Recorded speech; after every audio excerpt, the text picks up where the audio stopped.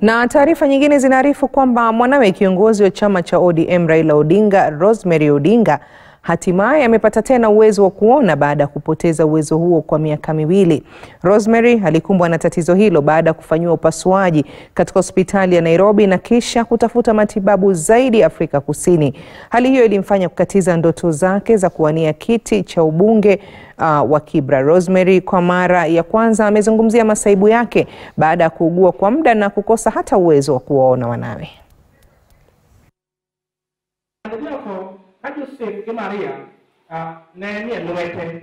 Yeah. When I speak tak, tak, tak, tak, I know that is Dad coming in. So I say, how are you, Dad? He thinks I am seeing him. Coming to pa, pa, pa, pa, pa, pa, I know that is Mom. I'm going to say, Mom, how are you? So all this time, people have been thinking that I'm seeing them, but I'm not seeing you, I am hearing you.